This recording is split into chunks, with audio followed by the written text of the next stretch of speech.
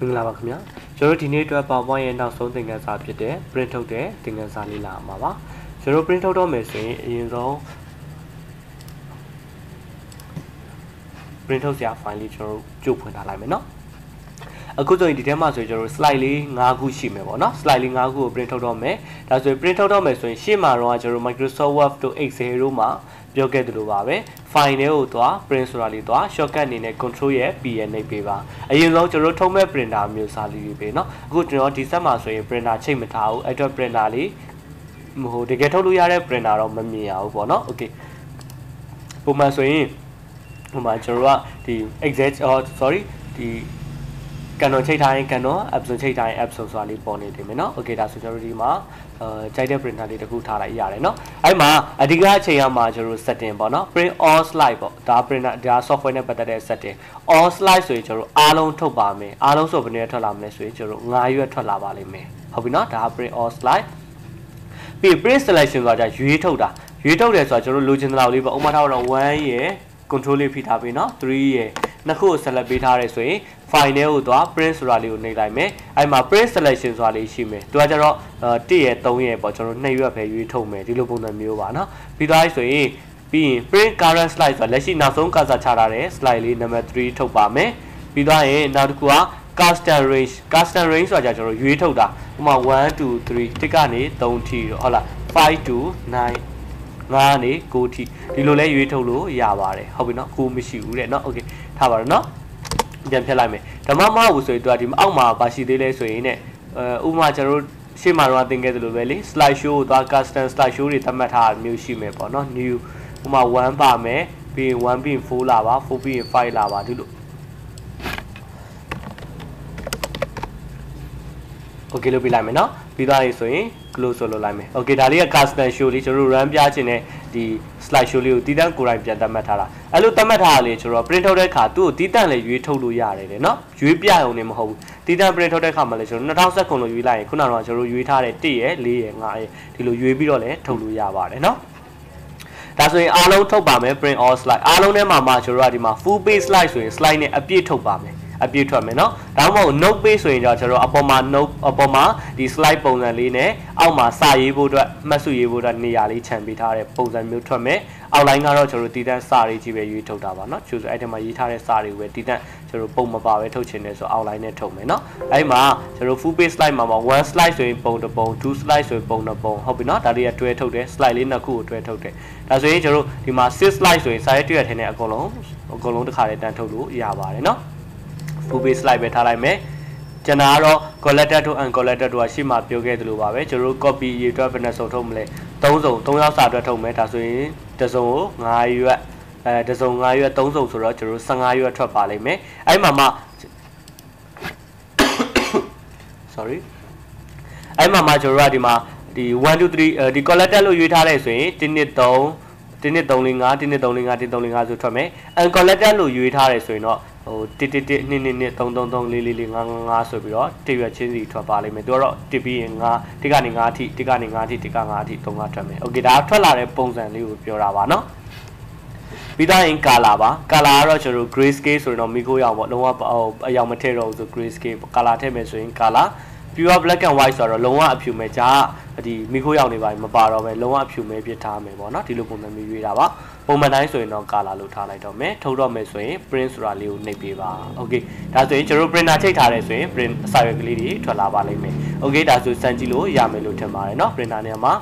ဒီစာအုပ်ထဲမှာဆိုရင်တော့ printer နေရာမှာ printer လေးရွေးပြီး all slide အားလုံး print selection ရွေးထုတ်ပါမယ် print current slide လက်ရှိ slide လေးတဲ့ custom range custom ဆိုတာတည်တံ့ပြန်သတ်မှတ်ပဲပေါ့เนาะ full page slide တို့1 slide တို့2 slide တို့ရွေးတာလဲကျွန်တော်ရပါပြီ okay ဒါဆိုကျွန်တော် print ထုတ်တဲ့သင်ခန်းစာလေးလေ့ကျင့်ကြည့်လို့ရမယ်လို့ထင်ပါတယ်တကယ်လို့ printer လက်တွေ့ရှိရင်တော့ကျွန်တော်ထုတ်ကြည့်ပါเนาะခုလက်တွေ့အနေနဲ့တော့ကျွန်တော်ပြပေးဖို့အခက်အခဲရှိလို့တော့ဒီထကနေပဲလုပ်ကြည့်ပါမရတာရှိရင်ကျွန်တော်ပြန်မေးပေးပါเนาะ okay ဒါလေးပြီးသွားပြီဆိုရင်ကျွန်တော်လေ့ကျင့်ခန်းလုပ်ဆရာတော့ရှိပါတယ်เนาะလေ့ကျင့်ခန်းလေးကကျွန်တော်လေ့ကျင့်ခန်းလုပ်ဖို့အတွက်ဟိုဒီ slide လေး sorry slide လေး10ခု slide လေး10ခုပေးထားတယ်ဒါကတော့ကျွန်တော်ဟိုပုံမှန်ပေါ့နမူနာလေးပေးထားတာပါเนาะတကယ်လို့ကိုလုပ်ငန်းတွေရှိရဆိုလဲဒီဟာလေးပေါ့ motivate ကျွန်တော်နောက်ထပ်ပုံစံလေးပေါ်ပြီးဟိုလုပ်လို့ရပါတယ်เนาะအခုလောဆယ်တော့ကျွန်တော်ဒီတင်နန်းအတွက်ချွန်ညာပုံစံမျိုးလေးပေါ့เนาะပထမဆုံး slide လေးမှာဒီကောင်းစီလေးမှာကြိုက်တဲ့ frame တွေထည့်ကြိုက်တဲ့ပုံစံရေးကြိုက်တယ်လို့လုပ်လို့ရတယ်เนาะ PKCC Computer Training Center Mentally ဒါလေးကအဖွင့်လေးပြီးမယ်ပြီးသွားရင်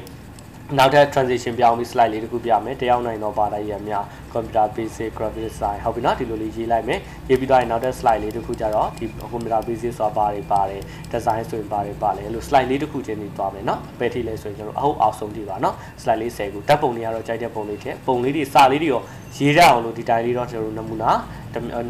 တစ် file လောက်လုပ်ကြည့်မယ်ပြီးရင် transition တွေ animation တွေထည့်မယ်เนาะဘယ်လိုလဲဆိုဥပမာကျွန်တော်နမူနာလုပ်ပြမယ်เนาะfile တွေကနေ new အရင်ဆုံးကျွန်တော်ကြိုက်တဲ့ design လေးတစ်ခုရေးလိုက်ပေါ့เนาะဒီပုံလေးကြိုက်တယ်ဆိုရင်တစ်ချက်နဲ့ပြီးရင်လိမ်မော်လေးကြိုက်တယ်ကျွန်တော်လိမ်မော်လေးယူလိုက်မယ်ပြီး okay ဒီမှာစာရေးလိုက်မယ်ပေါ့နော် KCC အောက်မှာ computer training center ပေါ့ရလားနော်ပြီးသားရေးဆိုရင် new slide လေးထည့်ယူလိုက်မယ်အဲ့မှာ sorry new slide အောက်မှာကျွန်တော်ကြိုက်တဲ့ design လေးရေးနော်ဒါလေးတယောက်နိုင်တော့တင်တယ်များပေါ့နော် okay ဒါတက်လေးယူလိုက်မယ်နော်ဒီမှာကတော့တယောက်နိုင်တော့တင်တယ်များပေါ့ okay နော်ပြီးသားဆိုဒီမှာကျွန်တော်ရေးချင်တဲ့စာလေးပေါ့ရေးစာလေးပေါ့ဒီဘက်မှာတော့ဓာတ်ပုံလေးထည့်ချင်တယ်ဆိုဓာတ်ပုံလေးနဲ့ကျွန်တော်ထည့်ချင်တာလေးထည့် okay ဒီလိုလေးပေါ့နော်ဒါနမူနာပေါ့နော်ဒီထဲမှာတော့ကျွန်တော်စာလေးတွေကိုကိုယ်တိုင်ရေးမယ်နော်မြန်မာစာအင်္ဂလိပ်စာလေးတွေလည်းကျွန်တော်လေ့ကျင့်ပြီးသားဖြစ်သွားအောင်နော်ပြီးရင် transition လေးထည့်မယ်နှစ်ခုလုံး select ပြီးကြိုက်တဲ့ design လေးထည့်လို့ရတယ်နော်ပြီးရင် automatically 3 second လောက်ထားလိုက်မယ်တချင်းနဲ့လေးထည့်ချင်း insert တွေကနေ audio my pc ဟုတ်ပြီနော်ဒါကတော့နမူနာလုပ်ပြပေးတာနော်ပြီးရင်တချင်းတွေကကျွန်တော် e တွေက sound ဆိုတဲ့အထဲမှာရှိပါတယ်တပုတ်လောက်တစ်ခုလောက်ရေးလိုက်မယ်နော်ပြီးရင် play background ဒါကတော့ TV သားတွေပါနောက်ကွယ်ကနေတချင်းနဲ့လေးထည့်မယ်နော်ပြီးသွားရင် animation လေးထည့်မယ်ဒါလေးကိုလည်း animation တွေကိုသွားဒီပုံစံလေးဝင်လာပြီးရင် transition ကြာduration ကြာရင်လေးတို့ဒီကောင်လေးကိုလည်းဒီလိုလေးဝင်လာဟုတ်ပြီနော်ပြီးရင်ကြာခြင်းလေးတို့ဒီဘက်ကနေဝင်ဦးဒီဘက်ကနေဝင်မယ်โอเคနော်စိတ်ကြိုက်ထားလို့ရပါတယ်ပြီးရင်ဒီကောင်လေးဆိုလည်းဒီလိုပဲတက်ရောက်နိုင်တော့တင်တန်းမြတို့ကြတော့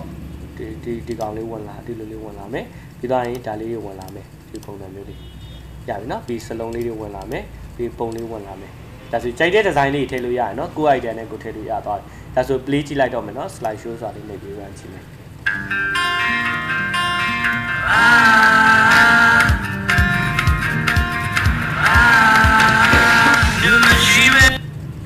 โอเคဒါဆိုရပြီနော် transition လေး animation တွေပါသွားပြီဒါကတော့ကျွန်တော် slide လေးနှစ်ခုလောက်နမူနာလုပ်ပြတာနော် slide လေးတွေအများကြီးလုပ်ပါမယ်10ခုရှိပါလိမ့်မယ်နော်10ခုရှိမယ်ပြီး animation တွေ transition တွေကိုစိတ်ကြိုက်တဲ့နော်စိတ်ကြိုက်တဲ့ပြီးရင်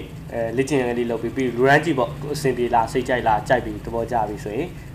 ဗီဒီယိုတော့ကျွန်တော်ပြန်တော့မပို့ခိုင်းတော့ပါဘူးเนาะဒါလေးကိုဗီဒီယိုထုတ်ကြည့်လိုက်ဗီဒီယိုထုတ်တာလေးက file နဲ့ကိုသွား export ဆိုပြီးတော့ create video ဆိုတာလေးနေလိုက်ရပြီเนาะ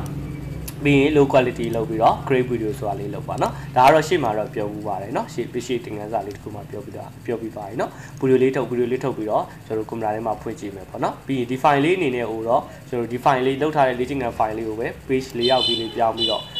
sorry ဒီ slide sorter view ပေါ့เนาะ slide sorter view လေးပြောင်းပြီးတော့ဓာတ်ပုံလေးရိုက်ပြီးတော့ guide လိုပဲ comment မှာတင်ပေးပါ okay ဒါဆိုရင်အဆင်ပြေတာရှိပြီပါเนาะ PowerPoint နဲ့တုံးပြီးတော့ကျွန်တော်ပိုင်းလုပ်လို့ရသွားပြီလဲဆိုရင်နောက်ပိုင်းဟိုကိုလုပ်ငန်းတွေမှာဆိုရင်ကျွန်တော်စီစဉ်တဲ့ setter တွေအခုအထူးဖြင့်ကျွန်တော်ဒီ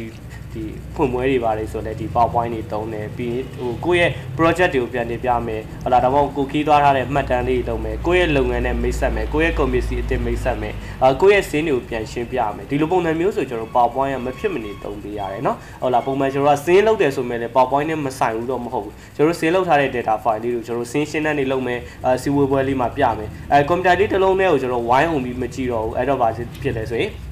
project တိုင်းနဲ့ချိန်ပြမယ်ပြီးရင်နောက်တစ်ခုကကျွန်တော်တို့ဟိုပြသမယ်စီးရင်နေအစင်လိုက်ကိုအဲ့ချိန်ညမှာပဲဟို file ဖွင့်လိုက်ဒီ file ဖွင့်လိုက်တစ် file ပြီးတစ် file ဖွင့်ကြည့်ပြီးတော့ဟိုပြရတယ်ဆိုရင်အစီအစဉ်မကြဘူးလေအဲ့အတွက်ကျွန်တော်တို့ကဒီခုနလောက်ထားတဲ့ sim file တွေအကုန်လုံး screenshot ရိုက်ပြီး PowerPoint နဲ့ထည့်ပြရတဲ့ပုံစံမျိုးသူတို့ရှင်းပြတဲ့ပုံစံမျိုးဒီလိုတွေလည်းသုံးလို့ရပါတယ်เนาะ okay ဒါဆိုအဓိကကျွန်တော်ပြောချင်တာ PowerPoint ဆိုတာဒီ presentation အစီအစဉ်တွေစတဲ့အခါမှာသုံးပါတယ်လုပ်ငန်းတိုင်းမှာထည့်သုံးပါတယ်အရေးကြီးပါတယ်เนาะ okay ဒါကြောင့်မလို့ကျွန်တော်တို့ဒီ PowerPoint လေးကိုလေ့ကျင့်ကြည့်ပါအဆင်မပြေတာရှိရင်မရတာရှိရင်ပြန်ပြောပေးပါเนาะ okay ဒါဆိုရင်အဆင်ပြေမယ်လို့ထင်ပါတယ်အဆင်ပြေပါစေခင်ဗျာ